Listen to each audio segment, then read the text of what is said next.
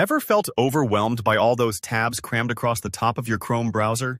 In today's tutorial, I'm going to show you exactly how to use vertical tabs in Google Chrome, which can seriously declutter your workspace and make multitasking online so much smoother. By the end of this video, you'll know how to find, install, and start using vertical tabs, perfect for visual thinkers or anyone who constantly juggles a bunch of open sites.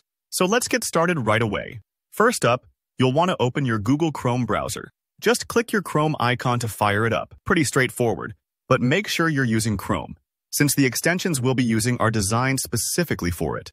If you have other browsers open, no worries, just switch over. Next, we need to get to the Chrome Web Store.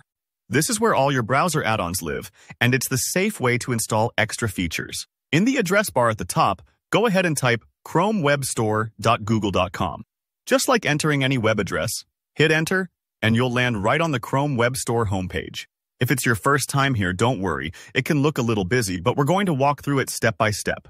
Now, on the homepage, you'll see lots of categories and options. What you want to do here is select Extensions. Extensions are little programs that add new abilities to Chrome, kind of like installing apps on your phone.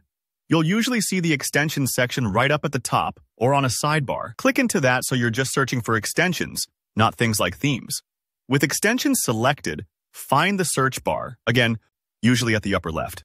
Here, type vertical tabs. Take a moment. Chrome will list out results matching what you've typed. Vertical tabs extensions are pretty popular for users wanting to organize lots of tabs in a tidy column down the side, which is way easier than squinting at a bunch of horizontal slivers.